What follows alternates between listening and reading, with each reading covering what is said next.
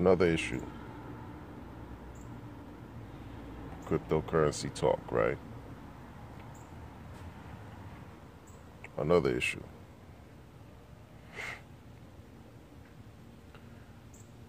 When major corporations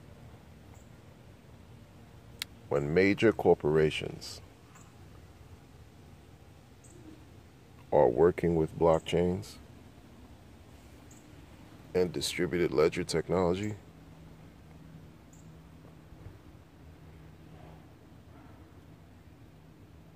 I mean, that should at least make you wonder and ask why. Why are major corporations getting involved with blockchain, distributed ledger, hyperledger? Why?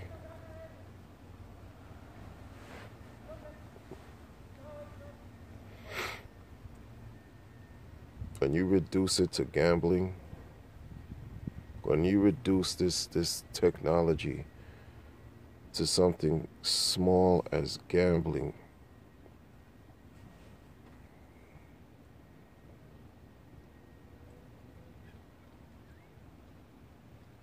you could easily say life is a gamble, life is a risk, but the risks vary in degrees. There are levels to risk. There are levels to risk.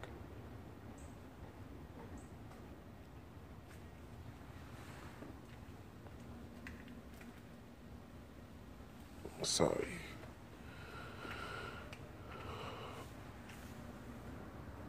Currently, I'm focusing on what are the top 5 crypto, and not Tether. Forget about the stable coins. What are the top 5 cryptos of the world projecting, or what are they developing on? What are they doing? Why are they the top 5?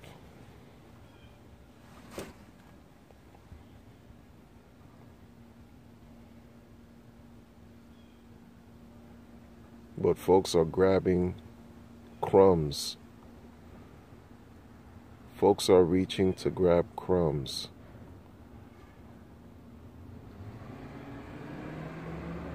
They're reaching for stuff that just because they feel like they missed the boat.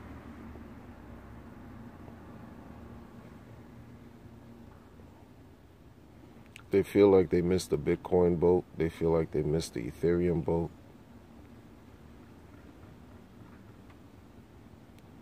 Some of these projects that have come within the last 2 years promise so much and are delivering so little. But Bitcoin is still moving. Ethereum is still moving.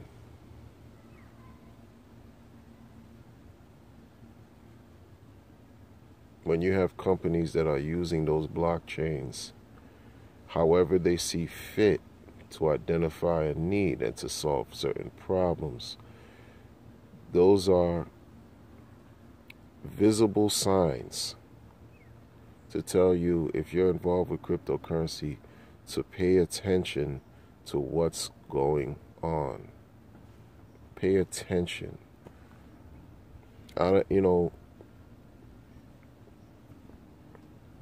are people who are misguided in the space because they'll tell you something that sounds so relevant, so clear on YouTube about what they believe decentralization means, transparency, and then in another breath, same sitting, will tell you about something else they're doing to trust people. like what I'm saying is the blockchain technology is a record that can be accessed. The blockchain, the ledger, is a record that could be accessed by anyone who desires to access it across the world. And especially if this blockchain is not ran by any central authority.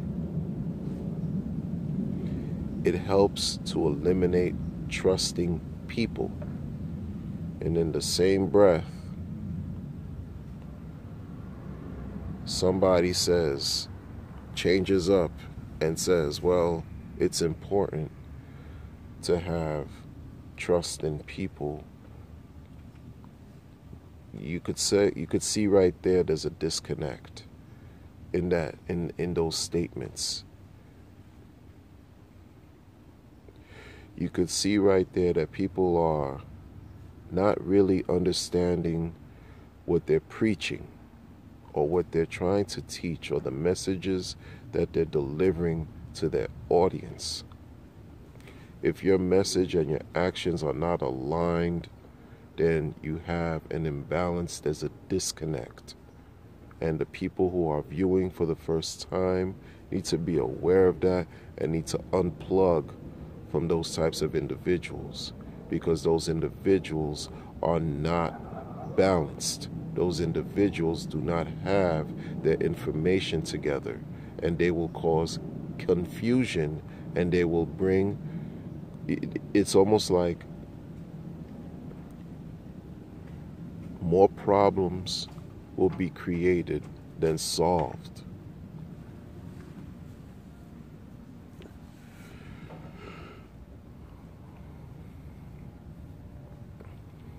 Read articles, people. Follow the news in relative to this topic that I'm talking about with blockchain technology. Follow the news when you're talking about DLTs. Follow the news when you're talking about machine learning, deep learning. Read the articles when you talk about real AI. Follow the news and read the information and take the time out to study when you hear things about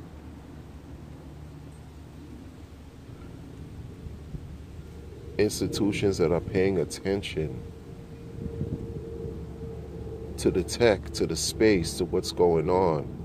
People are just worried about price action and trying to make $1 a day.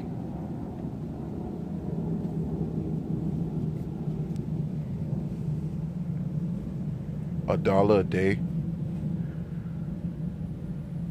$15 a day. You're crying because you're not getting. Like, think about where. My goodness. Think big, think greater, so that you can be rewarded. You can reap substantial gains because you're thinking greater, you're thinking bigger, and you're reducing your amount of risk and not gambling your hard-earned, in an unfavorable way.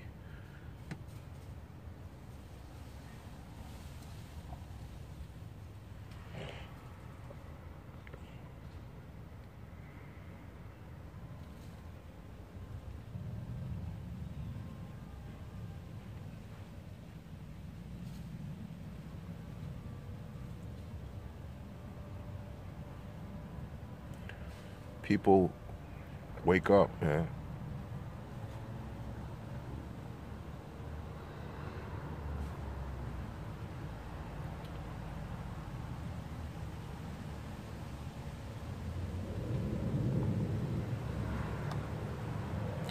You know what crypto is doing is leveling. It's sort of leveling things out, leveling the game,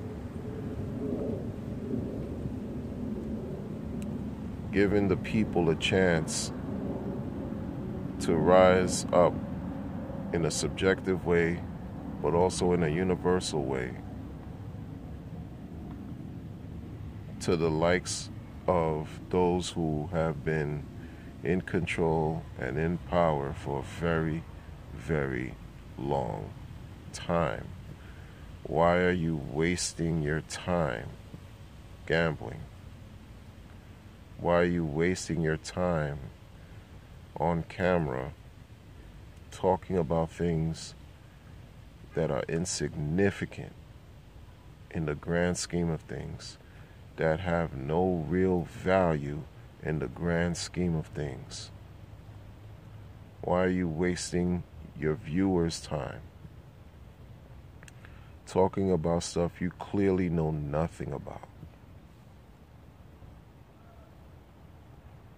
And this is a video, once again, when I'm direct, I'm direct. This is a video with a message I'm just casting a net out there, you know? I'm casting a net to just try to help people understand certain things. If they take away this YouTube channel from me, and I continue to do this work, I will remain conscious enough to understand that I have to be consistent wherever I decide to go, however, whatever platform I decide to use to do my work. Many people in cryptocurrency are not consistent. This is why you have to be careful as a new person coming into cryptocurrency. There are those who all they do is follow the wind. All they do is wait to be paid, and then they talk about whatever it is that they're getting paid to talk about. And that's it. They're not there to be your friend. They're not there to really educate you. They're there to make money in those ways. And that's part of the game. Whatever. And you can see that's part of the game because if you look at their history, it shows. You think companies like Bakkt, companies like Circle, companies like Fidelity are going to reach out to a marketer who promotes scams, or who's had the history of promoting projects that have scammed, that have exit scammed?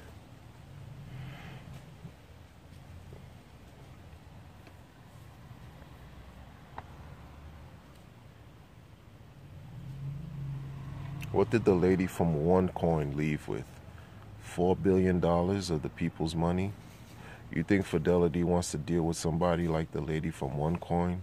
You think Bakkt wants to deal with somebody like whoever anonymous characters who ran BitConnect?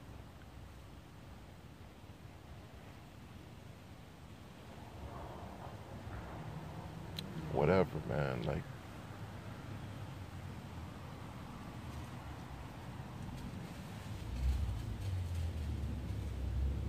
in the real world, like if you look at casinos, big business, gambling, big business, gambling addiction, substance abuse, all these things that have a certain level of avarice towards them, you know, huge business on many levels, right?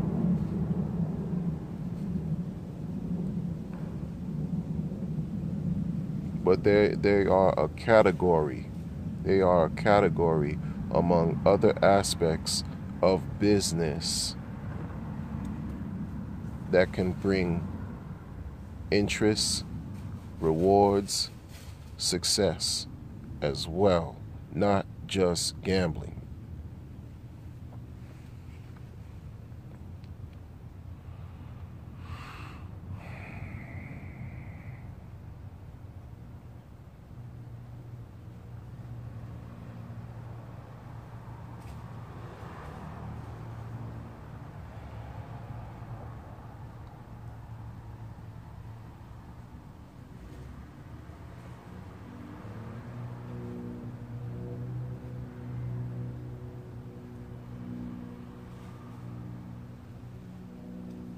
The growing pains in crypto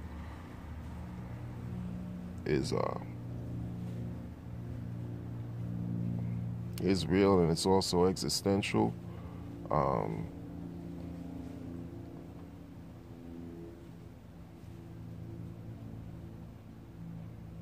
Because crypto can't exist without a community.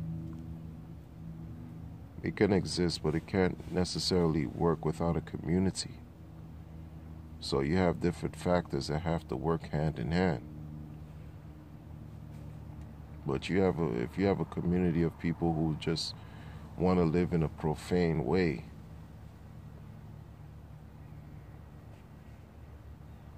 mass adoption is taking place. Mass adoption is taking place behind the scenes. Just because you don't see it on YouTube, just because you don't see it on your phone or your tablet or whatever you're using, doesn't mean it's not taking place. Now, which part of that wave do you want to participate in? That's all.